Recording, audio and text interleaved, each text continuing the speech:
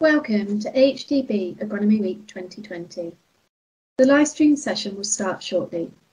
Before we begin, we wanted to remind you of a few points of housekeeping. You're all on mute, so don't worry, we can't hear you. The session is scheduled to last between 1 and 1.5 hours, including questions. We want this session to be as interactive as possible, so please post your questions throughout the session using the live Q&A function in the Agronomy Week platform below. We're recording this session, so if you miss anything or would like to watch it again, it will be available on the AHDB YouTube channel and AHDB website. You can also come back and watch the recordings on the Agronomy Week platform for 3 months. At the end of the session, we'll provide you with unique BASIS and Naroso codes. Don't forget to complete the BASIS and Naroso forms using the relevant tabs on the platform. You have 2 weeks after the live session to register for your points. Join in the conversation online. Follow AHDB_cereals and AHDB_potatoes on Twitter and use the hashtag AgronomyWeek. If you have any issues with the conference platform, there are digital event FAQs in the menu on the left-hand side. You can use the Help tab to contact the team if you experience any technical problems during the week. We hope that you enjoy Agronomy Week 2020. Thanks for joining us. Your session will now start.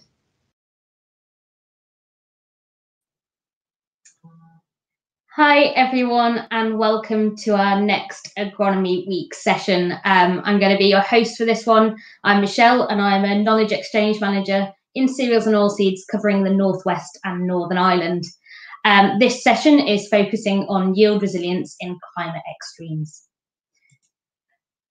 The weather's been a big challenge for a number of seasons, and you don't have to look very far to see that. And I'm sure many, if not all of you, have experienced drought, flooding, both, maybe even in the same season or maybe even more than once. So I went away thinking about this session and I went to our AHDB Weather Hub and I wanted to have a look at what we had got in terms of information about it. So this graph shows the mean annual rainfall across the horizontal axes and the mean average sunshine across the vertical axes, and each point on this graph represents a year between 1919 and this year. And as you can see, we're starting to see years that show more sunshine or more rain, and in some cases both. So this is what's happened already, but what's the future? What are the projections? So for this I went and had a look at the Met Office predictions.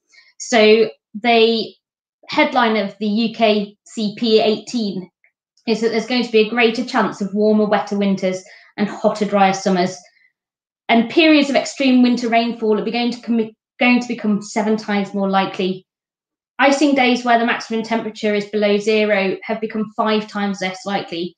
And we're more than 30 times more likely to have the record-breaking summers like we experienced in 2018.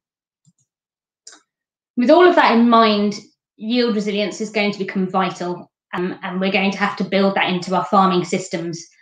So I've got 3 great speakers lined up for this session. Firstly, Dave Blacker, who farms and contracts in York, covering 2,000 acres, and he also carries out his own agronomy. He was the York Monitor Farmer from 2014 to 2017, where he focused on soil health improvement, and he recognised that he needed to make changes to his establishment techniques in order to future-proof his system. So he's moved to a strict tillage system. Next up will be David Clark, who is the Soils and Farming Systems Senior Research Technician at NIAB and also a PhD student with Cranfield University, looking at site season effects on crop productivity, the understanding of which would allow us to make better decisions going forwards. And finally, we've got Dr. Jake Bishop from the University of Reading, who studies how crop production is affected by stressful weather conditions, which is oh so relevant. And along with his research group, he aims to deliver the understandings of threats to production and help growers learn how to adapt to unfavourable weather conditions as they become more common. So we've got a great session lined up. And as was in the video, you can send in your questions throughout, but we will have a formal question period later in the session. So I've said plenty, and we've got some great things to hear. So to start off with, I'm going to hand over to David to talk about how he has been affected by climate and how he's built resilience into his farming system. Yeah, afternoon everybody. I'll wade straight into this PowerPoint because I've got quite a lot to get through. So yeah, we've just heard from Michelle. The seasons we're getting now, every year seems to be a record-breaking year for one reason or another, either the hottest year since forever or the wettest year since forever. And we're out there in the fields trying to farm in amongst all this and trying to make the right decisions that are going to try and deliver us the best yield that we can achieve with everything that's going on around us. And all these things, we have no control over the weather whatsoever. We can't put a big umbrella over the farm. Back in the olden days, I used to farm a bit like this. I used to do a lot of ploughing. It was slow, it was expensive. I used to do a lot of cultivation. I was losing lots of moisture, making far too fine seed beds. It was obviously putting a lot of compaction in the soils. If I got a crop established and it rained quite heavily, all the fine particles used to run together. I ended up with a field that looked a bit like this, which is all down to too much cultivation and all the soils running together after a big downpour of rain. And then some years we had fields that looked like that, and that was 2012. I remember what sometimes we forget in 2012 is that we actually had a drought as well that year. And I remember watching the weather forecast and the guy from Yorkshire Water saying no amount of rain is going to fill this reservoir back up, and then it all came all at once. These fields, I can't help but think that the situation we were in that year, I made my situation a lot worse by ploughing the fields and smearing it underneath with the share and sealing the soil up. And a lot of the problems I ended up having, I actually just came to the conclusion I was making a lot of the problems myself. I had poor soil structure, I had compaction, I had land that was prone to capping and slumping. If I went in and ploughed and combi drilled the field, I immediately had two pans, one for the plough and one for the power harrow. Poor water infiltration because of it that led to shallow rooted crops, and it was time to do something different for me because we were getting almost every other season was a wet season, and if it wasn't wet, it was dry, and sometimes you had both together, it just wasn't working for me in the way I used to cultivate. So since autumn 13, I've been strip tillage, and when we come to look at building resilience into my yields, and not only that, my fields, I'm doing a lot of analysis on the yields of my fields. From this, I can tell not only how each field is performing, but how each crop is performing. So farming under the conditions we are, I can immediately see that Overton 1 there, I've highlighted in red on the right, it's got yield of 6.8 tonnes a hectare average on wheat, and cow pasture 6.62 average on wheat, and neither of them are really good enough. Overton 1 being my lightest field I've got, and it droughts off when it's dry, and cow pasture being one of the heaviest ones I've got, and it just sits too wet for too long. So by analysing these yield figures, I can start to make conscious decisions about what I'm going to do with these fields going forward. And if you look at this by crop, you can see, if you look at the oilseed rate, my average oilseed rate for 11 years there, it's 3.34 tonnes a hectare. And if you take out the 2010, 2011 yields off that, it's probably even worse than that. So I've actually looked at stewardship as an alternative for these fields that aren't performing for me. And I've really looked at all the options in there as a different crop in the rotation. And I've taken the worst fields out and I've entered into these schemes, and I'm using legume fallows to improve my organic matter and my soil structure. I'm using the overwinter stubble to replace some of my rape area because it pays better than my average rape yield across the years. And wild bird food on the lighter fields at £640 a hectare, there's not a lot not to like about that. So when it comes to building resilience into the system that I've got coming from where I've been, then I've started to chop crop residues after every crop, which quite often makes me one of the most hated people in the Vale of York when there's lots of livestock farmers around here. I'm growing cover crops, and I have been since 2012. The pictures you saw earlier, I followed the flooding there with Phacelia, and that was my first experiment with cover crops. Targeted subsoiling, so if I've got compaction, I'm not doing whole fields anymore. I'm finding out where it is and I'm targeting that specifically.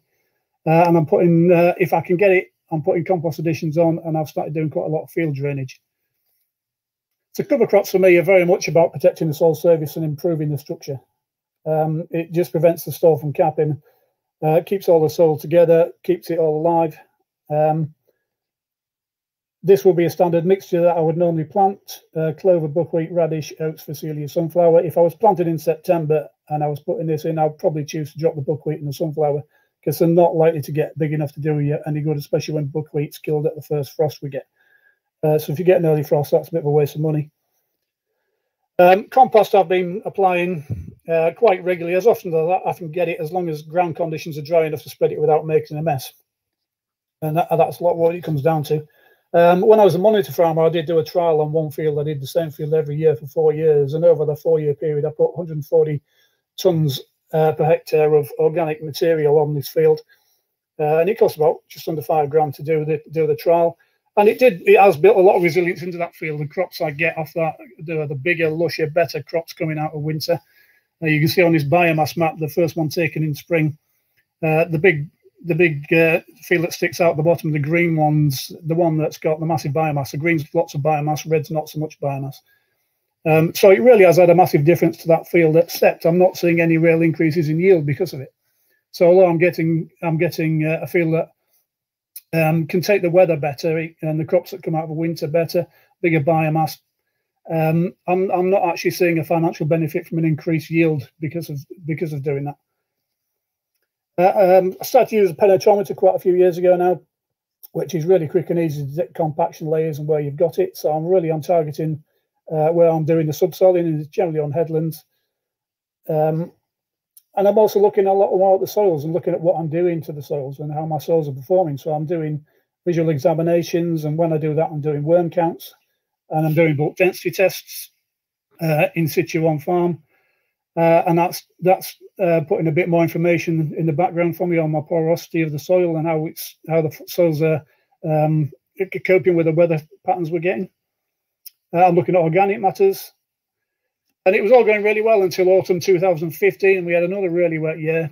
And when York floods, my crops look a bit like this, and then it was time for Plan B in this field. And the problem in there really was we had some really big downpours that autumn, and it was silt separation on the surface of the soil. Actually, the structure underneath wasn't that bad, but it just sealed up the top. The water couldn't get through it. It was just like putting a layer of cling film over the top of your soil. And all that wheat crop died off. And so where do you go after that? Well, it's time to get the soil defibrillator kit out of its bag. And I followed that field. It was too wet to get anything on a crop in there in spring. So I just filled it full of cover crops, and I put different mixes, different species, put them in strips, just to see what each different species was going to bring to the mixture and what he was going to do to the soil. And at the end of it, I suppose really there was no one mixture that was better than the other. I came to the conclusion that a mixture of all of them was probably the best way to go and get different architecture from the different roots. And they were really there to try and improve the resilience of that field, improve its infiltration. So I'm trying to build up bigger pores, improve the porosity, the gaps in the soil. And in doing that, I'm hoping to, and now I'm not cultivating as well, I'm hoping to improve its permeability, which is how the water flows through the soil. And all in all, the clay soils, after 8 years now stripped tilling, the clays are restructuring really well. It's the sands I need to watch. The sandy soils are self-compacting if I don't keep an eye on them. And if they're self-compact, I make no qualms about it. I'll just go in with the subsoiler and lift them. It still brings me back to the point that the most restricting factor I've got on the farm is my field drainage, and the fact that I've got some very old 1960s drains that are all starting to fail and collapse. And also there's not enough backfill on them, and the subsoil I've got above them is the kind of thing you'd want to line a pond with.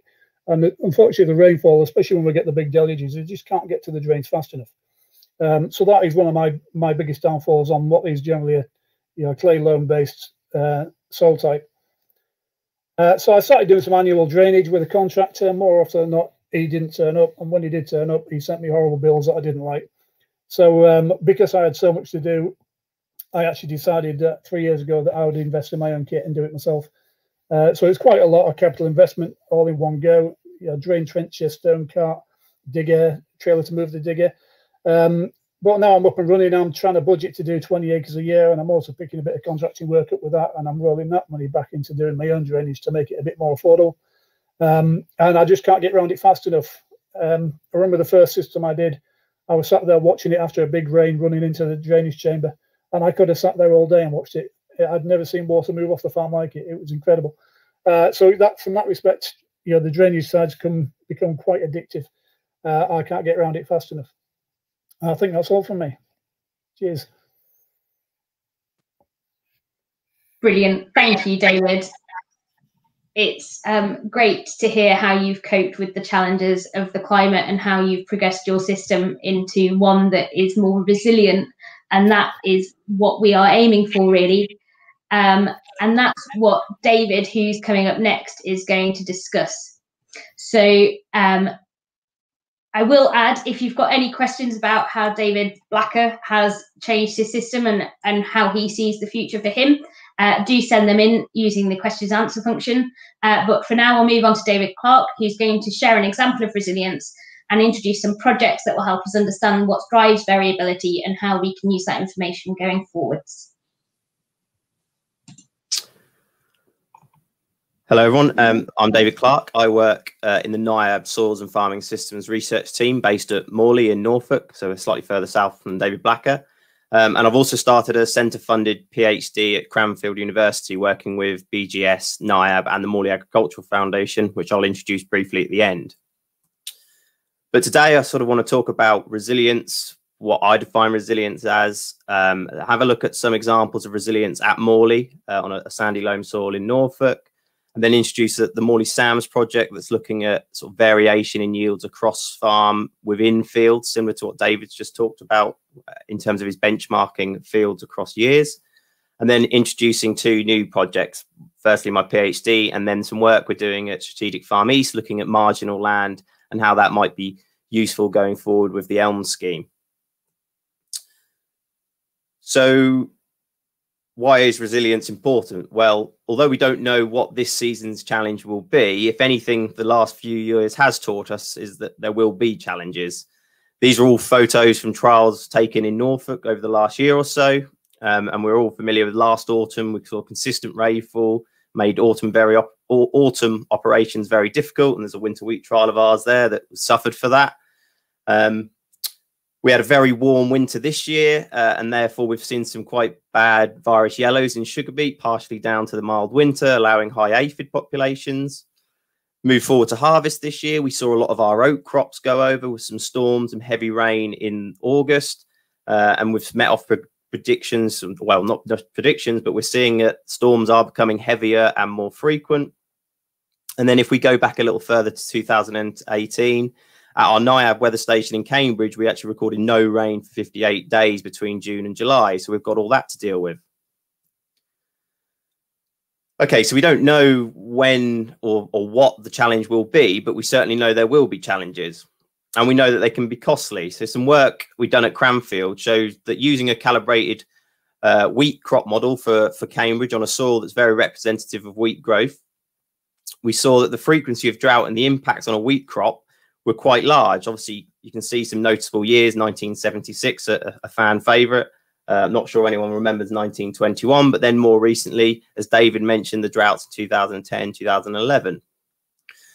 So what this shows is that actually on average, representative soil type drought is costing around about £100 a year in yield loss. Sometimes this is nothing, sometimes it's 5 times this. The problem is that we can't apply a fungicide or a bit more nitrogen that we do with some other challenges. So how do we factor this in to our systems? But what it does show is that it pays to invest in resilient systems. So what do we mean by resilient systems? Well, the principles are reasonably clear. A resilient system is an area or a system that has high relative yields and can buffer against external forces. So if we look at the green line here, this is just looking at one example, rain in July, it buffers against different variations in rainfall and maintains high yields. An unstable or non-resilient soil is something that doesn't buffer very well. So as rainfall increases here in July, yields go down. But then we've also got those areas that may be stable but are generally low yielding. Now, these offer different challenges. We need to understand whether these are reduced yields are of a natural variation or they're because of management.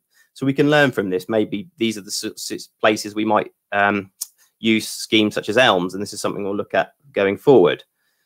The high areas are something we can learn from. What's driving the yield resilience? Can we mimic that on other areas of the farm, particularly the red areas? And how do we do that? So looking at one example at Morley that we've found from the Morley Sounds project, here we see an area of a field from the 1946 aerial survey. We can see what we assume to be arable cropping in the red area, and then permanent grass around the woodlands. We can see some trees in the field prior to 1946. We move on to the next aerial survey in 1988. We see that that area has all returned to arable cropping. So the hedge has been taken out, and we've gone to a cereal rotation predominantly. So we know sometime between the last 33 years or over 33 years ago that we had a conversion of permanent grass to arable situation. So what does this mean for yields? Well, in a good year, so 2019, wheat yields were well over 12 tonnes. We don't really see any need for resilience. Everything performed well. The crop had everything it needed to grow. Now, if we go to a challenging year, we're looking at 2011 here, one of the driest years in East Anglia, certainly in the last 100 years. We saw very little rainfall after a 2011 spring wheat yields on the farm. However, we saw about a resilience factor of about 1.5 tonnes on the area that used to be permanent grass. And we're talking 40, 50 years ago. So we can get some ideas why this might be, organic matter, things like that. But without understanding what's really going on, we can't then look to mimic and apply this across farm. So the Morley Agricultural Foundation with NIAB has set up the Morley Soil and Agronomic Monitoring Study, the Morley Sounds project. We started this in 2018. And the idea is that we examine the impact of modern agricultural practice at a farm scale on productivity across the rotation, on soil health and the overall farm sustainability. So the idea is we're going to collection of long-term monitoring data sets for a network of soil and agronomic monitoring sites. You can see from this aerial photography that how we sort of the idea of this. We've got a couple in this field. They're about 15 by 15 meters squared, and then they've got 6 squares around that are all performed very similar. So we're not just getting very isolated pockets of variation. And these were identified by using historic yield maps. So a lot of farms now over the last 10, 15 years have been collecting this data, but not using it particularly efficiently. So we amalgamated all this yield data into a cross-rotation performance, and we use that to select these 30 sites, 28 to 30 sites. So we've got areas in there that are high yielding, low yielding, and those varies between crops and different years. So the idea is to aim to quantify the relationship between the soil conditions and crop growth at these sites. This is often constrained by lack of data due to high cost and time demands. So we're going to try and figure out what we need to be measuring across farm at a fine spatial scale that then can be used to drive management decisions. So some of the things we're measuring: soil, the obvious sort of penetration resistant, VEST score that David's mentioned, earthworms, sort of mineral N and P, K and MG, and then bulk densities, water release characteristics curves, and then some plant populations, yield, and various other measures. So what are we learning? Obviously, we only just started this, but if we go back to our example of the pasture and the arable conversion, we've got 2 sites that are in one M2. They're in Mansfield, has been in arable for pre-1946, and then Perones 2, which was in pasture prior to 1946, but has been in arable for at least 33 years. So the first thing we can look at is that actually there's no great difference in the soil mineral properties, as in their clay content. We can see here that we've basically got a sandy loam above a sandy clay loam all the way to depth at both those sites. So any variation we're seeing, we're not expecting it to be a variation of soil property, of soil mineral components. It's going to be management and what else is affecting it. So if we look at the organic matter, this is where we start to see divergence. M2, we were at 3.6% organic matter by LOI and 4.5% on Perones. So although only a 1% increase, is actually a 25% relative increase in soil organic matter. This is not all that surprising. Work at Rothamsted shows when we convert from an arable pasture to arable, it can take up to 60 years for the soil to return to an equilibrium. So we're obviously well into that process, but we are still seeing significant differences. And what we are also seeing is that this is interesting. Obviously, we're seeing those differences and we're seeing the difference in resilience. But what we need to carry on is monitoring over the next 5-10 years to see how our current arable practices are influencing that. So these are just two sort of mocked scenarios that we could look at. We could be that over the last 30-40 years of quite intense ploughing, cereal rotations, that we've degraded soil organic matter to 4.5 and 3.6 at M2. But actually, the modern practices, and on farm, they use quite a lot of manure. Ploughing is only now used rotationally before sugar beet, and all straw residues are returned in manure, and then tillage is often only to the top 10 centimetres. Are we seeing a build-up of organic matter across both sites? And is that increasing at M2 quicker than P2, sorry. And what does that mean for resilience? Or are we going the other way? Are management practices still degrading soil organic matter in P2, but we've reached a new equilibrium in M2? So we need to benchmark these properties now and then continuously monitor them over a number of years to see how what we are doing is improving resilience and improving the soil that we're working with. So we know the benefits of organic matter. They're well documented. Some AHDB literature documents that quite well. But what are we seeing at Morley in that 1% increase, the 25% relative increase? Well, we're seeing improvement in soil structure, particularly below 25 centimetres, below the cultivation layer. We're seeing where we've got that increase in organic matter, the soil penetration resistance diverges from 25 to 40 centimetres.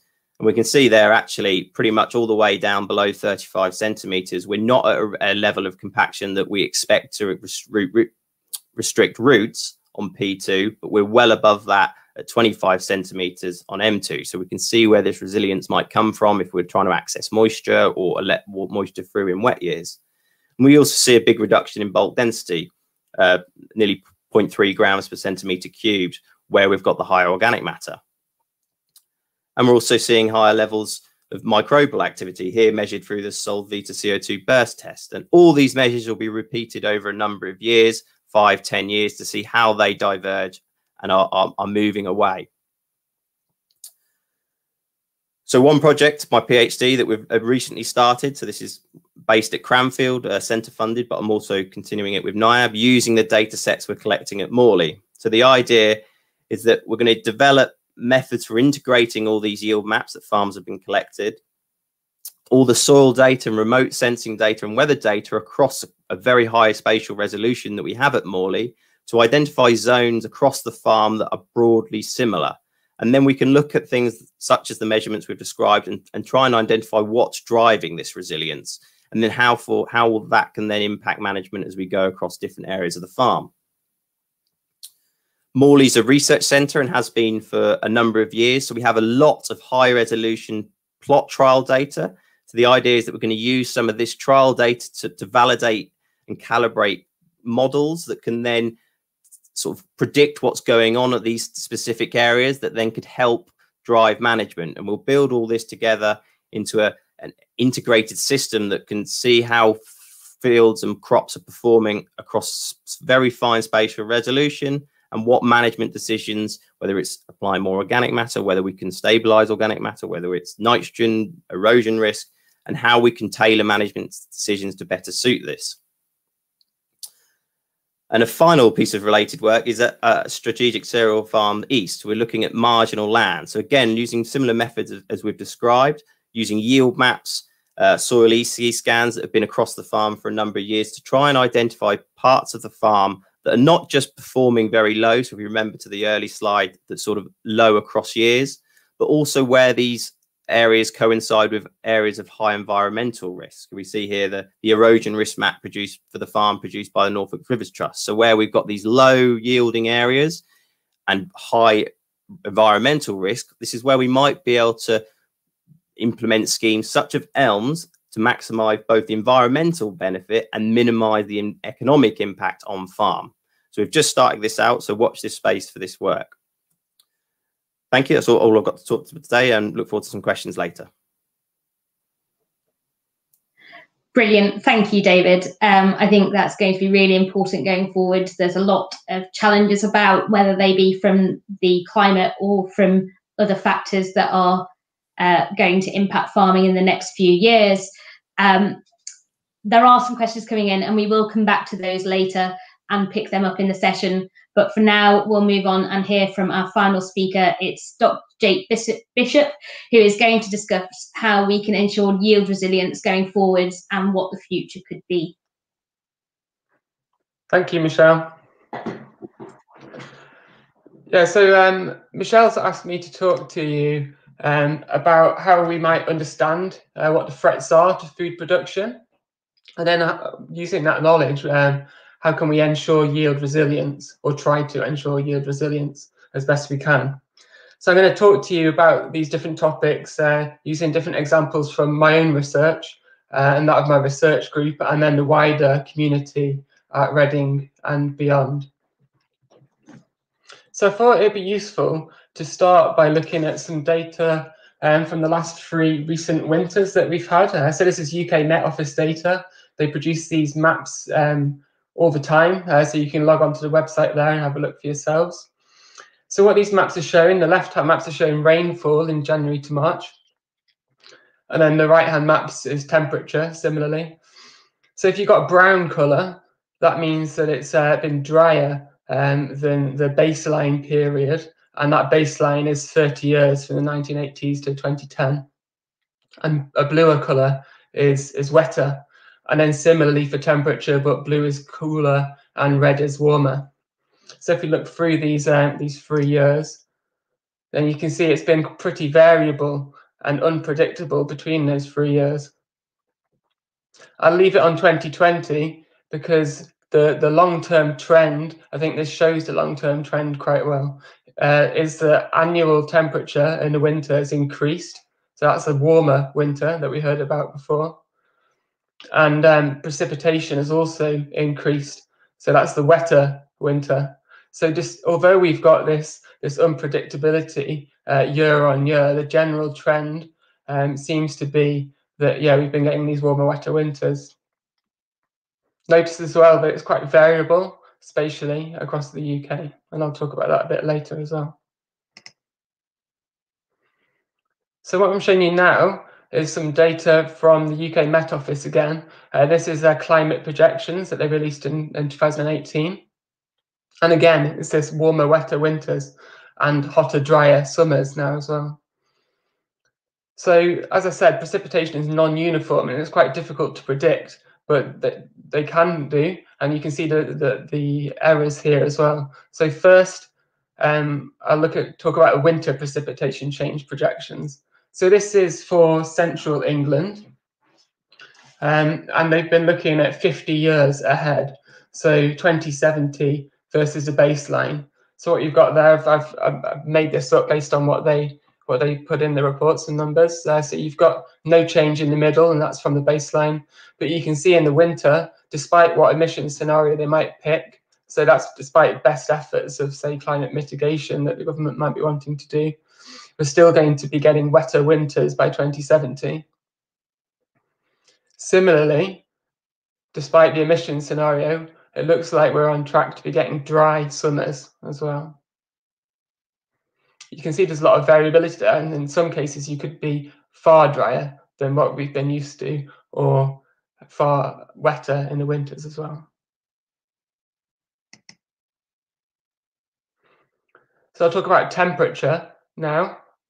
So we've got 2 different plots here. So the first one in the top right, that line is showing the global average temperatures for each year. So 0, again, is the average for a baseline period. Again, that's something like from the 60s to the 90s, I think. So you can see that back in, say, 1884, then we are far below that baseline period in terms of average annual temperature. And as we've been getting closer to the present day, then it's been getting warmer and warmer, and you can see a particularly steep spike as we've got closer to the present day there. So as of 2018, when they released this particular data, 20 of the warmest years on record had been in the past 22 years. And you can sort of see that as well. This is in the bottom right if we look at specifically at the UK specific data. Bluer represents cooler than average, and redder represents warmer than average. So you've got lots of really deep reds there towards the present day, and that's showing this real sort of spike up to hotter temperatures. And the 5 of the hottest years in the UK since 1884 were in sort of a 15-year period since 2006.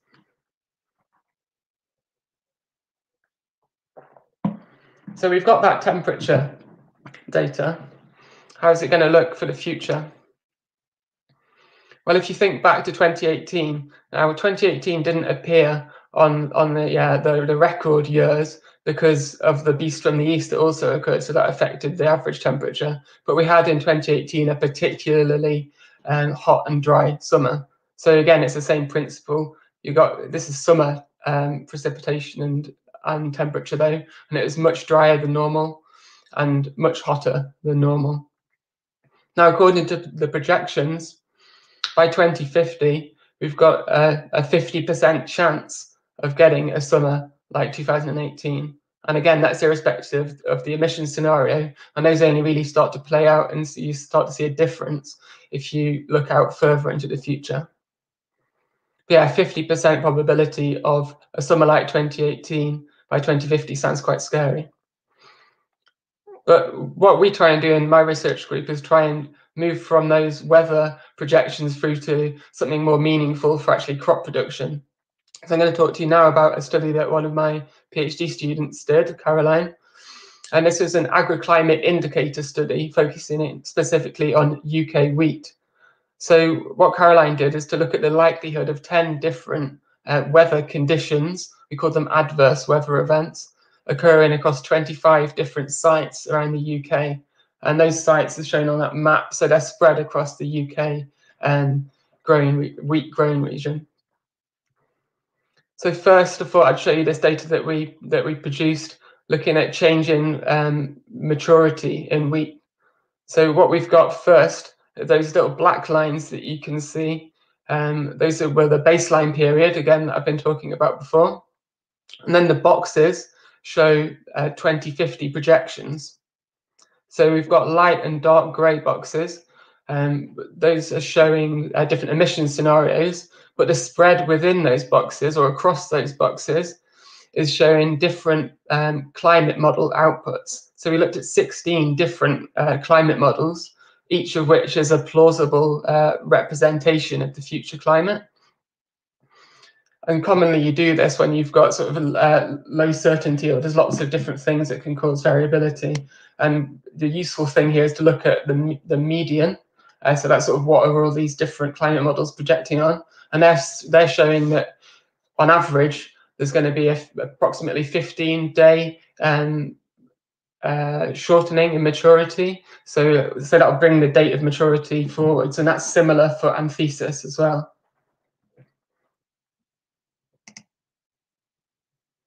So now if you look at a stress indicator, so I picked out 2 from the paper.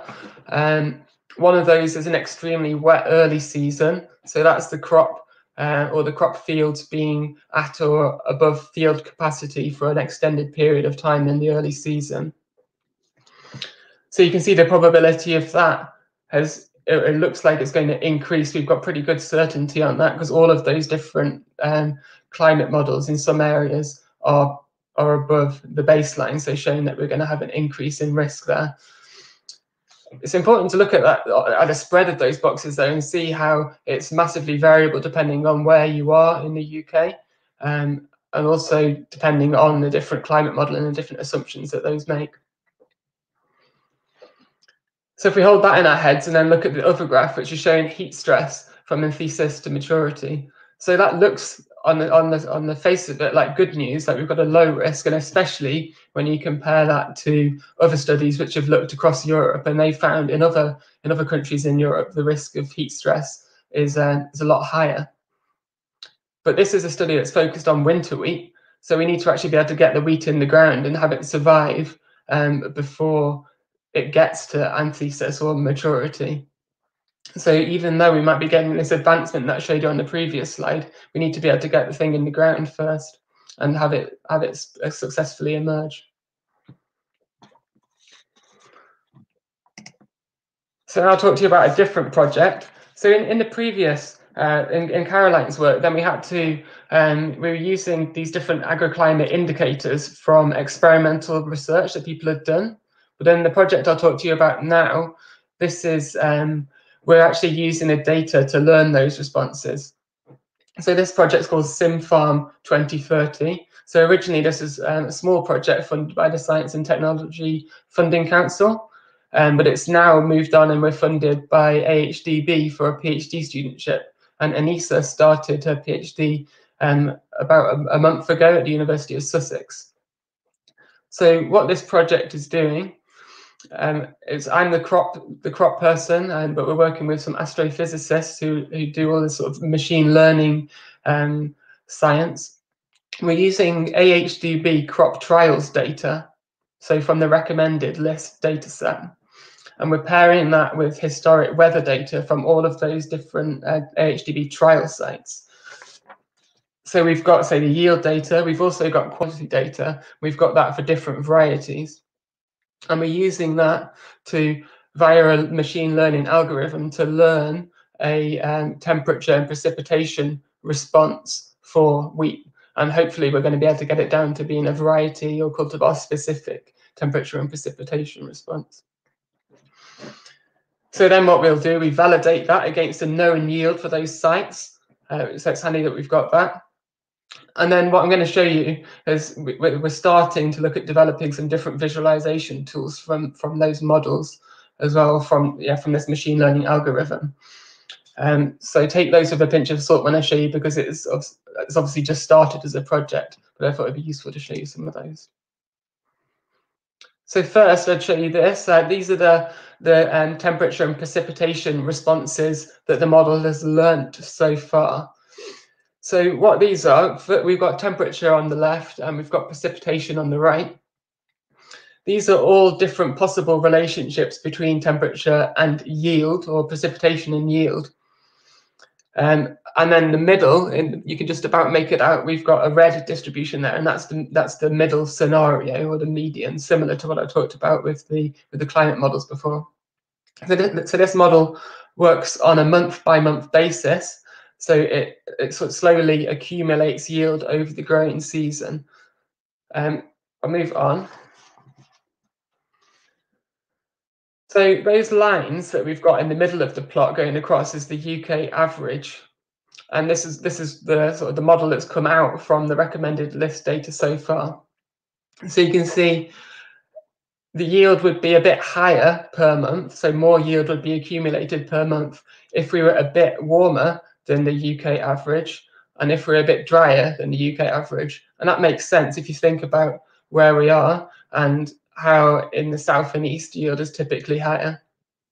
So perhaps not so surprising at the moment, but we're hoping to be able to refine this model and be able to incorporate more data. So looking at soil type data, and because it's really flexible, it's based on the data rather than based on any underlying assumptions that we might have, then we could tailor it to other crops as well, or we can tailor it for variety specific, as I've talked about. So we've just been using this for now to look at the impacts of some weather scenarios, but like I said, take these with a pinch of salt. We've got 2015 UK-wide yields in the top left there. And then we played around with different things. So what if you reduce the precipitation or increase the temperature by a degree? Then we had a sort of a catastrophic scenario just to see what the model did. So that's a big increase in average temperature across the year and a big decrease in precipitation as well. So you can see that did result in a lowering of yield. Now, the sort of thing that we're hoping to be able to do, and that's what Anissa is going to be working on largely through the project, is using this as a tool to help us with appropriate cultivar selection. So like I said, we're going in with, or putting into the model, cultivar specific data, and then we can get that out so we can compare the traits of different crops, or we can compare cultivars across the UK. So they've been grown in these different trial sites, but we can map out how they're going to yield, or how we expect them to yield across the rest of the UK and under different climate scenarios. So say there we're comparing the benefits of having a warm adapted or a cool adapted cultivar, and that's just a hypothetical cultivar where we've shifted those different normal distributions left or right a bit. So that sounds like data is going to solve all our problems, but I'm an experimental scientist as well, and I think that there's still a need for targeted experiments. So for one thing, extreme events that we've been talking about, they're very rare. So it's actually quite difficult to get sufficient data at those extremes because they occur rarely. Also, there's really sort of subtle differences in responses at times, but those can be really important. So this is some experimental data from Henry. He's now working at KWS. This is published in 2014. And Henry was comparing two different wheat cultivars, Renaissancer and Savannah. So what he was doing, he had the plants growing outside, and then he moved them into controlled environments for 24-hour periods. So each plant got one 24-hour period of stress. So that was either going into a 20-degree day or a 35-degree day. Then he compared the difference between those two different temperatures for the yield. So that was really to look at, okay, what was the most susceptible 24 hours across 30 days for these two different cultivars. And what he found is that these two different cultivars had different susceptible stages. So one of them was susceptible, or most susceptible, to high temperature at booting, and one of them was most susceptible to temperature at anthesis. So that's quite important knowledge, and what Henry moved on to doing was looking at what was actually causing that difference in susceptibility. So it's quite difficult to get that out from these sort of big data sets where you would have needed a stress at anthesis and a stress at booting differently in different sites. So that's why we still have this need for doing these experimental studies as well. So a different experiment, I'm going to talk to you about two other experiments which have been going on at Reading, or studies which have been going on at Reading. So first is the EU Liberation experiment. So this started in 2013. And this was looking at the effects of different amounts of rotational diversity. So getting more crop species or other species into an arable rotation. And specifically what I'm going to talk to you about is an experiment that was done in 2015. But first, I think it's useful to give you a bit of an overview. So you can see that we've got these different, what are basically blocks of four, so 4 fields. And so what we've got there is it's a 4-year rotation. So at any given time in any year, then we've got each year in the rotation represented there. So Sam and Erica are PhD students who are looking at measuring different ecosystem services in these plots. And they decided in 2015 to put some polytunnels over the wheat plots. So there was a wheat represented in each of those different experimental rotations. And those polytunnels, the idea of those was to block out rainfall and to slightly increase the temperature. So even though they did that in 2015, it ended up being a good representation of the 2018 summer. So if we look at what the experimental rotations had been for those particular plots for the past 2 years, those had been, for the simple rotation, that had just all been wheat. The moderate rotation, a bit more like a conventional rotation, had had oilseed rape the previous year. And then this diverse rotation, this shows you the sort of thing that we were trying to do. As having, say, a legume mix undersown in the wheat, and then a brassica cover crop the year before, which then went into spring beans. So what was the outcome of those different rotational diversities for the wheat that was grown in the rotation? Well, they found that increased rotational diversity reduced the effect of drought on wheat yield. So this sounds quite similar to what we've been hearing from our other speakers. So you can see there in control conditions, then the moderate or conventional rotation, those plots yielded the best under control conditions. But the diverse plots weren't far behind. And then when it was stressful conditions, so under those polytunnels, the diverse plots retained a lot more of that yield than the others did. And the PhD students working on this, they put that down to greater water retention in those diverse plots under the drought conditions. And they measured canopy temperature, so that was how hot the plants were getting. So that's a sort of a real life measure of plant stress, or how hot it is relative to the environment, or to what extent it can cool itself. So if a plant's got more water, then it can cool itself more.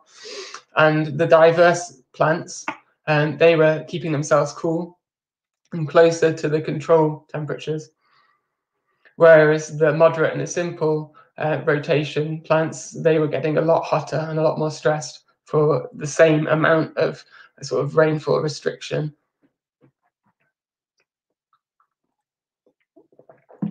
So finally, I'd like to talk to you about another bit of work that my PhD student Caroline is doing. So this is another set of data analysis using this time the DEFRA Farm Business Survey data set. So Caroline's been looking at a study period from 2007 to 2015. We're not actually explicitly in this study, so this was just accepted last week in Agricultural Systems Journal. We weren't looking at climate specifically, but the study period, if you remember those stressful years, or those worst years since 1884, that study period covers pretty well those record hottest years.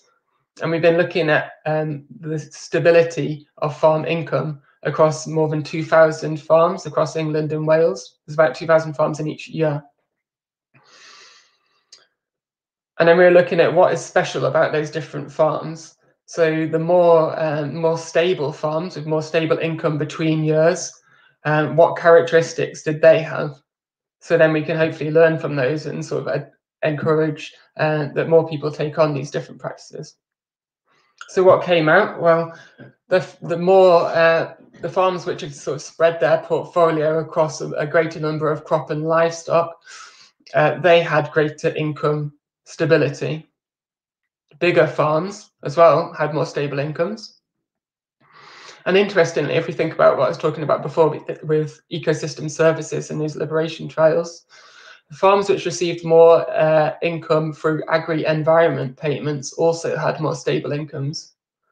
And that contrasted with direct payments. So it didn't really matter how much direct payments farms got in terms of stability. And in fact, actually, the more direct payments that you got, then the less stable the income was. So although these are meant to be some sort of measure for helping farms be more resilient, it seemed like direct payments under CAP were reducing stability to some extent, and agri-environment payments, which specifically were linked to, having, say, wildflower strips at the edge of field, or conducting, making sure that your soil is in better health. Those were the things which were actually paying off in terms of stability. Also, you see that input use intensity was negatively associated with income stability. And we found quite a poor correlation as well between input use intensity, so the amount of money that farms were spending on fertilizer and agrochemicals, and yield and income. So that's interesting as well. And we think that's because, especially with the hot years during the period, you can be making all of that investment, but then it will fail to pay off if your crop, encounters heat stress or a long dry summer. So what we're going to move on to next for the last bit of work for Caroline's PhD project is we're going to now specifically link the farm yield data and the farm income data with weather data from individual farms. So what we're going to be able to hopefully do is build this sort of relationship that I've tried to show here. So you've got farm income against extremity of weather. So say farm A, as the weather gets more extreme, and then farm income goes down.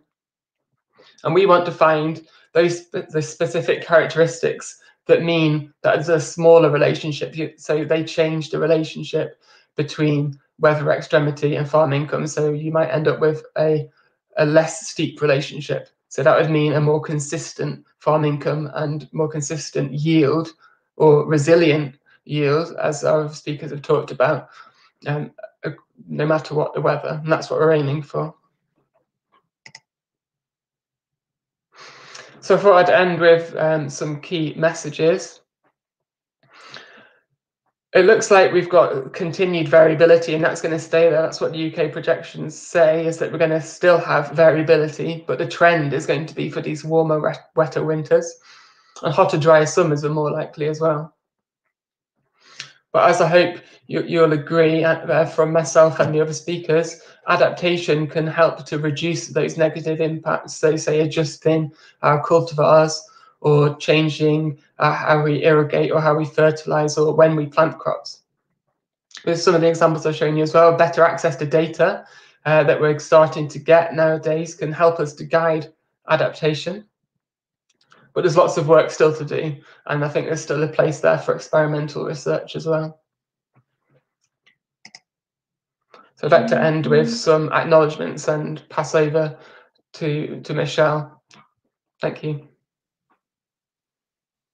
Brilliant. Thank you, Jake. That was brilliant to get an idea of the research that's being done and where the future could be in terms of crop resilience. So we have had quite a few questions come in. So I think the best thing to do, we are a little bit ahead of time, but I don't think that will be a problem having looked at the list of questions. I think it would be great if we can bring all the speakers back in and have a look at some questions. So my first one is one that I'm particularly interested in, because it's a mindset question more than anything, and it's originally to David Blacker, but actually I'll see if you other guys have got an insight into it. But would you do anything differently, David, if you approached each season expecting the worst instead of potentially hoping for it to be better than last year? Type mindset question for you then. Would you change anything if you planned differently? Well, we've had 2 wet seasons on the bounce now, up and down the country, not just Yorkshire. So the only thing I'd did differently this year was get my finger out when I was planting to make sure I had a crop in the ground. Obviously, you've got blackgrass. That's not the answer you want to hear. Get crops drilled early. So there is no easy answer other than, you know, keep improving your soil, keep improving your structure, keep improving your drainage, and build on that system. And I saw that in 15 when I lost some crops in 15. I just hadn't been doing it for long enough to have a resilient enough soil to deal with what was thrown at us that season. So you've just got to keep going at it. Brilliant. And do you think that there are things that you could do differently? Are there things that every farmer could take away? In all of you could have an answer for this. Is there something that all farmers could be doing now to help build that resilience, small or big? What are your thoughts on that? I suppose what wanted me to start, I suppose that the idea is to actually monitor and understand what resilience looks like on their farm. So very similar to what David Blacker talked of when he had his nice Excel sheet of all his fields with yields. Just those simple exercises to understand where there might be issues, but also where is going well and what fields are working and seem to be performing over a very stable period of time. Having a look, testing and finding out what's driving that, and then implementing that on those fields that are identified of not being so resilient. So I think identifying good and bad is a good starting point, and then thinking about what needs to be done to address that is the second option, or the second part. Yeah, I'd agree with that. I'd agree with that totally. Work out your costs. If you don't know what your costs are, you're just farming blind, really. Get involved in your local benchmarking group and find out where your weaknesses are and build on that. I think I agree with both as well. I think that echoed in, say, the last research that I showed you as well, looking at, say, those having high intensity doesn't necessarily pay off. You need to be looking at where it's just not working and maybe reduce inputs there. So that would mean that you're risking less as well. Yeah, and I'm going to jump on David's plug and just have a quick mention of our farm bench system, which is a great tool for benchmarking and understanding cost of production. And I would encourage anybody who isn't to have a look and see whether they can get involved with that. Talking of costs, we got a question coming for you, David. How much did you spend on drainage? So the equipment itself, I probably spent, it was a fair bit, probably about 80 grand buying all the equipment to do everything with. So that, you know, trenches, stone cart, everything that goes with it, all the GPS, laser guided kit. So that was a lot of money per acre per hectare. I think the cheapest field I've done for myself was about $650 an acre. So that's 1,600 a hectare. And the most expensive was about 1,100 an acre. So that's what, 2,700 a hectare. And a lot of that really comes down to how deep you put the drains and how much stone you put on them. It's the stone that's the expensive bit. Whether you're doing it yourself or you're getting a contract to do it, the stone costs a lot of money. So you find out, you know, I found out very quickly, I only just want the drains deep enough to do what they're going to do. Putting a drain in 6 foot deep just because you can ends up costing you 3 times as much in stone. So you may as well just put them 2 foot deep and leave them there. Brilliant. And sticking with finances, and although the compost didn't give you a financial benefit, it's given you a benefit in terms of consistency and hitting the farm average every year. Do you think that could be something that you would look at again? Is it a good enough reason to keep doing it, do you think? Yeah, it is, definitely. I mean, what that field showed for me was, even though I wasn't seeing a financial benefit at the end of it, you know, I did have a field that was so far and away better than the rest of that block, and how the crops survived in it and how they came out of winter looking bigger and lusher and more tiller retention. I was so convinced that that was the right way to go. I then started rolling the compost out around the rest of my blocks of land. So yeah, it is something that if I can get the compost and I can get it at a sensible enough price, yeah, and you know, it's not a wet season where you can spread it without causing great ruts and soil compaction, then absolutely I'll be doing it every year. Brilliant. And a question to both Davids. It's handy that you're both called David. It makes this all very much easier. Is all about bulk density and how you measured it. We'll go to David Clark first. Go to mix it up, David Backer. Yeah. So in our trials and experiments, we use just a simple bulk density ring. So we're just taking a ring of soil that we know the volume, drying it and weighing it. We also remove stone because Morley's quite a stony site, so it's quite important to adjust for the stone content, because if you've got 1 or 2 stones in your sample, then suddenly it's going to be quite severely impacted by that. But there are, you know, although it's not that expensive to do for us, we only got 1 core, and if farmer wanted to get their own core or ring, it wouldn't be that much in terms of capital cost, and you just need an oven to dry it on. So as long as you don't mind putting soil in your kitchen oven, that should be fine. But there are other ways of doing it in terms of sort of working out with bags of water. They're all online. I won't describe the methods here, but yeah, we're mainly using bulk density rings and then adjusting for stone content, which is important if you've got a high stone content, because if not, you'll just get very, very varied numbers and not learn too much from them. Yeah, I'm doing exactly the same as that. I just bought my own ring. It wasn't a lot of money. I just trolled the internet and found one that cost about 15 quid. So I just do it myself in exactly the same fashion. But it's an interesting point, because a lot of the labs aren't doing it like that, you know, unless they get the actual sample that comes out of that ring. They can't do you a proper bulk density assessment on it. So in that situation, they're making assumptions based on either cell type or organic matter. And more often than not, it will come out at 1.3, but it's not an accurate reading. It's an assumption of what you should have. Brilliant. And sticking with soil testing, are the soil organic matter measurements using loss and ignition as accurate as the DMAS method? So I'm not going to comment so much on the accuracy. I don't know enough about it, but what I will know is that LOI, certainly the most variable thing is how we sample and where we sample and when we sample. So both methods work very well, but what's more important is that you use the same method every time you sample. use the same site, so not just sort of the W across the field. I'd recommend, particularly with organic matter, not so much P and K, but if you're looking at how a system is affecting soil organic matter over time, going to the same points in the field and measuring at the same points, so you're taking out any variation across the field, and then also making sure you're doing it at the same point in the rotation. So if it's in the autumn before a winter wheat, it's in the same crop, you've got the same sort of residue distribution in the soil, and trying to avoid that into the sample. So I think the method's not so much important. The advantage of LOI as well for us in the UK, that AHDB with the great soils project have just released some benchmarking values that are based on a specific soil type, so you can use them with LOI. So yeah, I think most importantly is just do the same thing every time you test it, and test it regularly.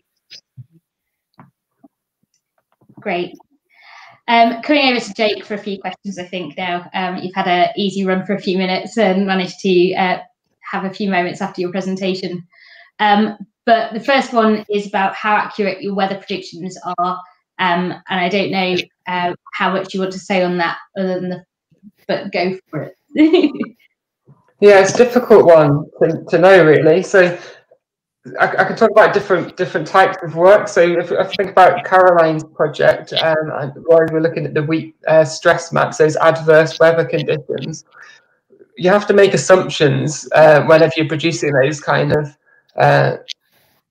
assessments. So we have to assume one sowing date and one particular soil depth across the UK.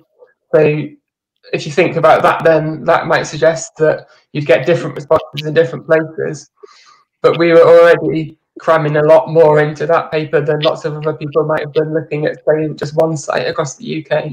So it's sort of picking and choosing where you have the reliability, and making sure that you're clear about where there is less reliability. I suppose that's why we're trying to show those different climate models as well. So each of those is like a plausible future. And then you take the median of those, because that gives you the idea of what they're all centering on. But it's important to think, well, one climate modelling group might have got it right. It could be one of those furthest away models as well. Brilliant. And then we talked a lot about the UK, and that was where all the data was coming from. But what are your thoughts, probably Jake and David, on what lessons we can learn from other countries? I think we can learn a lot, really. So I talked about I suppose one advantage of looking for other countries is that I talked about how extreme events are quite rare, and actually in other countries, then you might be having those extreme events. If you think, say, Australia, then you frequently got a lot of dryness and a lot of heat. So we can look to those sort of studies or data from countries outside the UK to parameterize models, at least. But it's important also to keep in mind that, say, the crop profiles that they'll be growing are very different as well, so might respond slightly differently. Brilliant. Have you got any thoughts on growing different crop varieties that are potentially drought tolerant and things like that? They do it in Africa with maize, whether it be through GM or other breeding techniques. What are your thoughts on that? And is that the future? Is that for me or everyone? We'll start with you. If anyone else has got anything to add, please do feel free. I think an issue might be the variability in weather.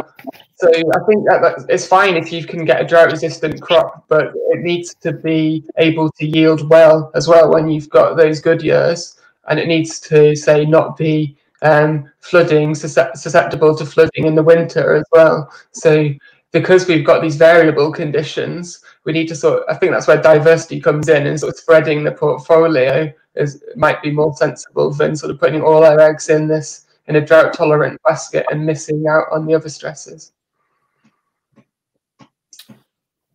I think sorry, yeah, just talking about the resilience of the system as a whole, that's where things like variety and different cropping and rotation comes into it. That, you know, if you're growing, you know, tons and tons of, well, the oat example for us, you know, oats, if we had, you know, 400 hectares of oats on farm, we'd have been in trouble this year because of the storm we had. But if we have the wider rotation, plenty of crops spread out across, so we're harvesting them on time, we aren't leaving them in the field to be vulnerable. That's, I think, just as well important of building resilience than picking a variety that may, you know, mature 3 or 4 days earlier so we can get it off the field earlier. It's actually, if we're at it at the right time and have a system that can deal with those challenges in a resilient manner.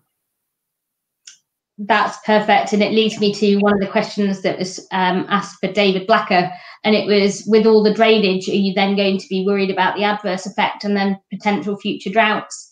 And I don't know whether David's got any, it's probably for both Davids, and how you build resilience for both. Yeah, so I mean the drains really are only going to take the excess water. They're not going to make the field so dry you can't grow anything in it. They're just taking everything over and above field capacity. So you're still going to have plenty of moisture there for your crop to grow in.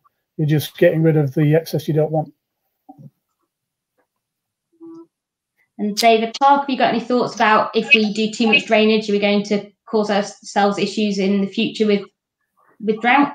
But I suppose I think David's answered that very well there. I think what we will say is actually a lot of these, if we have a system that's resilient to drought, so for example, the organic matter example that I've alluded to and David alluded to, actually will tend to be, that will be resilient. The benefits that we see from that, soil structure, improved nutrient availability, improved water holding capacity, improved structure and infiltration, will actually work when we've got a dry year and when we've got a wet year. It'll help water get away and it'll hold it when we need it. So resilience systems will tend to, and the things that we do to build resilience will probably, well, will help us whether the resilience is dry, wet, a lot of the time. Brilliant. And somebody's asked if David Black, you've ever considered agroforestry to help as a tool to help with excess water.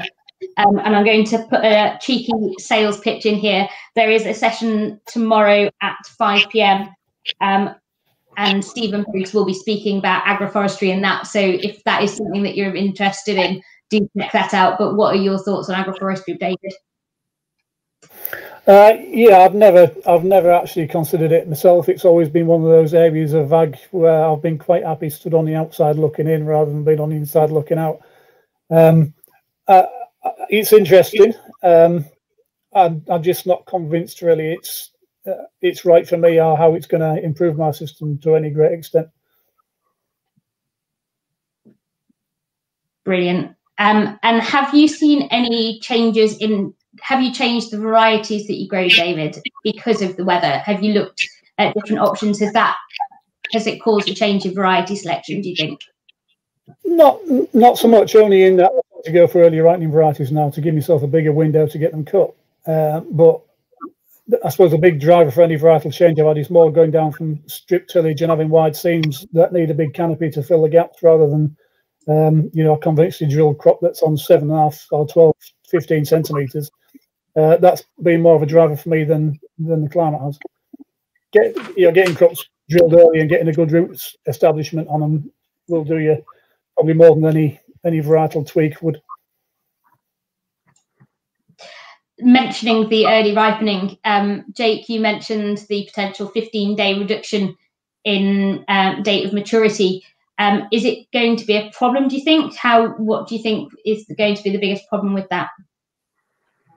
Yeah, I've seen this bringing forward of anthesis and of maturity. I think it's got pros and cons. So a big pro of having this earlier maturity is that you miss out on the particularly hot and dry weather. So although the projections are showing that it's going to be really, really hot in the summer and really dry, it looks like we weren't encountering heat stress in the models because the crops were maturing before that came in. So it's good for that reason. But if you've got something which is maturing too quickly, then there are bottlenecks in the plant as well. So you can't you can't actually get that much sugar into the grains. It's not an infinite it's not an infinitely large pipeline through. So there's some limit there. So a crop can't, say, develop in 2 days and then be just the same as it would have been if it had developed over a nice long period and had a relaxed time of it. In terms of anthesis, I think, again, in terms of escape, it seems like that's a good thing to have anthesis coming forward, so long as you don't have too many late frosts. Linked to the change in the climate, potentially, if it's going to become warmer and more humid, do you think there's going to be impacts in pests? And this will probably relate to, I don't know whether David has seen that he started trying to get crops in the ground sooner in winter. There's going to be implications to how we manage pests, and how you think that's going to change going forwards. Yeah, I think we're going to get more slugs. We're going to get more aphids.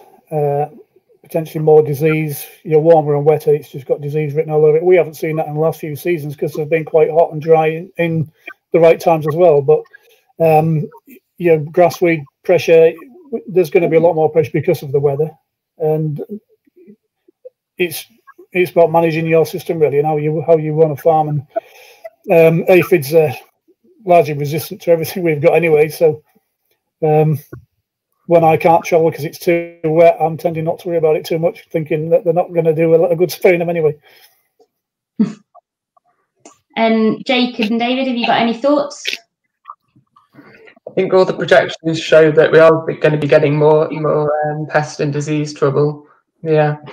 There's to say, thinking about trends and then into projections, then there's been some well-known papers coming out which have shown you're getting increased pest migration as well, so sort of moving out away from the poles, so you're getting more and more pest species being encountered as these things, the climate is getting better suited to new pests, so we might see things that we haven't seen before as well. Brilliant. David, any thoughts before we move on? Not my area of expertise, but I will say I think how we've used to deal with resilience in terms of, we had metaldehyde and various products for slugs that, were a resilient way of dealing with them. We're going to have to start looking at other ways, whether it's managing cultivations, managing residue.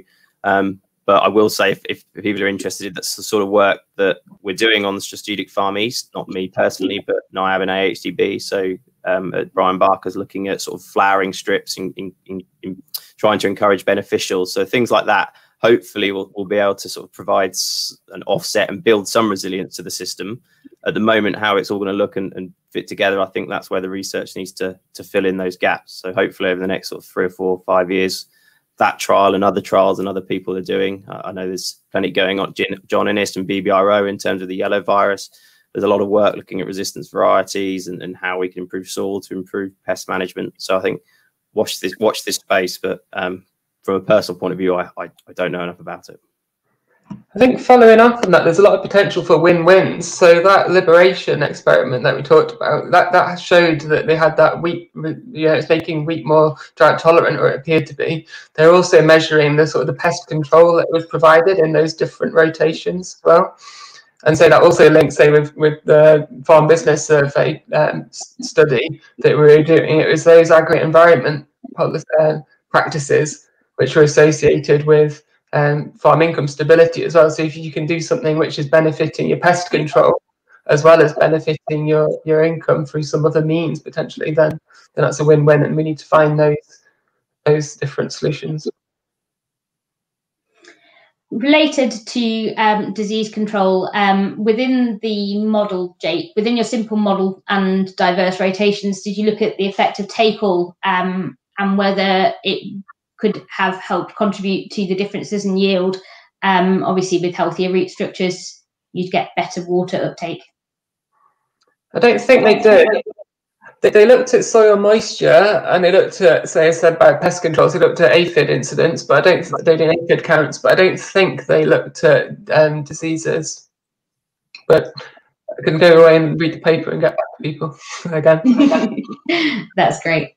And do you think it would be possible to model a potential of a crop in early spring ahead of the summer harvest to make more informed decisions in terms of how much you're going to spend on a crop in the pursuit of the best yield you could manage using weather predictions and modelling?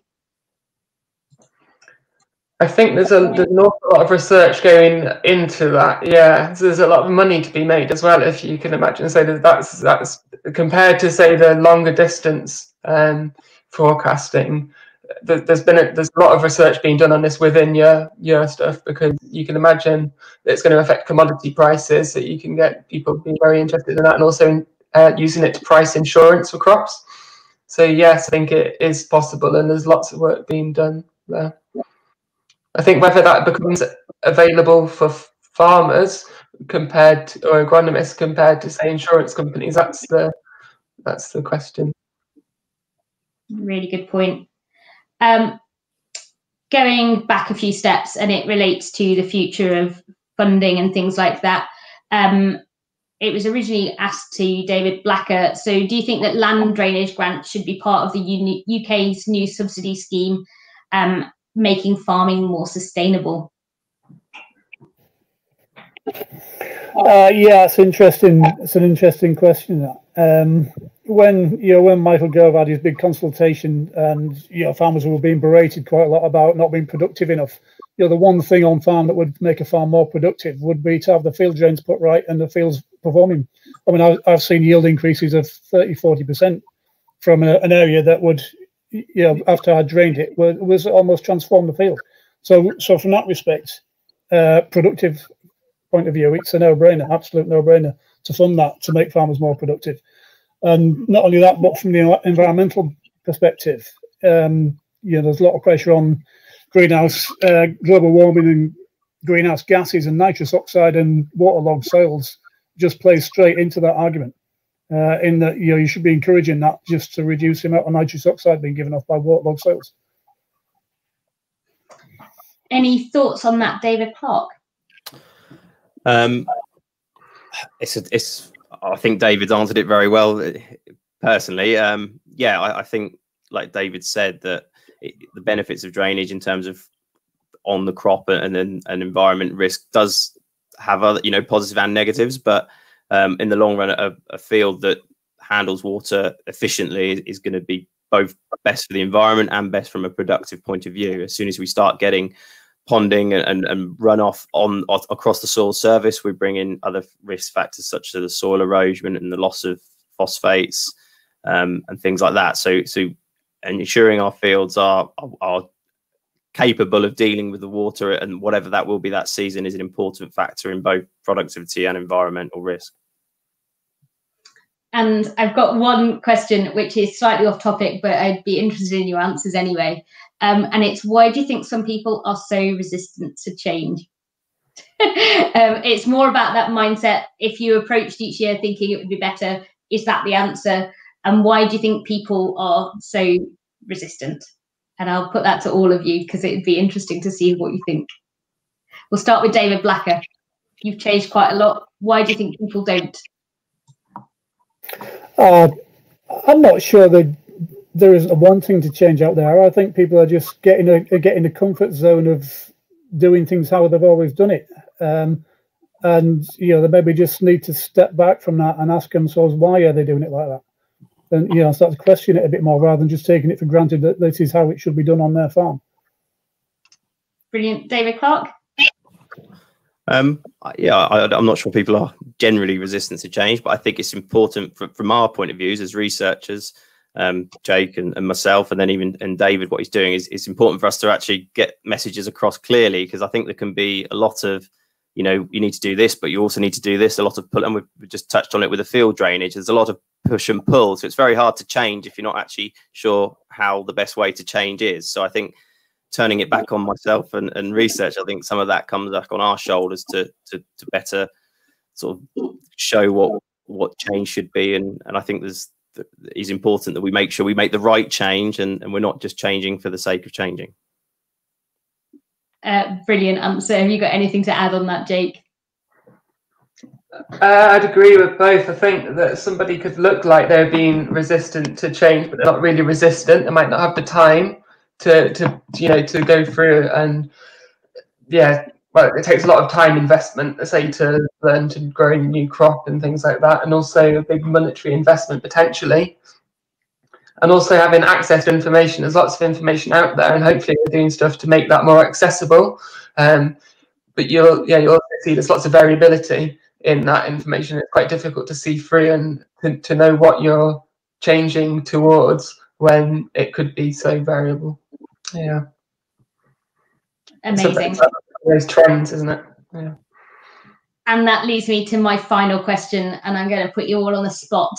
And I'm going to ask you all whether you think we could get to the point where our systems are so resilient that the climate doesn't have a massive impact anymore, whether it be through making the most of opportunities through elms, or making the most of our farms and sorting out all of our drainage and getting ourselves to the point where we're growing varieties in a way that is the future.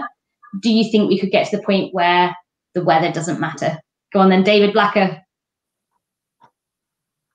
No, I don't think so. If it doesn't rain, your crops are going to die, unless you've got irrigation. You know, I mean, there's things we can do to build into the system to lessen it, but ultimately, you know, when it rains constantly and doesn't stop, or never rains, you know, it's putting so much pressure on the systems and the plants we're trying to grow. It's hard to see that we'll ever get to a point where we can just sit back and put the sunnies on and not worry about it. David Clark. No, I think, you know, we're always going to have that risk, and we're always going to have risks. But what we can do, and from the things that we've talked about today, is minimise that risk and potentially spread it over a number of seasons. And actually, you know, with David and his drainage, is build some resilience to that. But just being aware that there's that risk there is a good point, and somewhere to start, isn't it? Because then you're not making decisions going blindly into the future.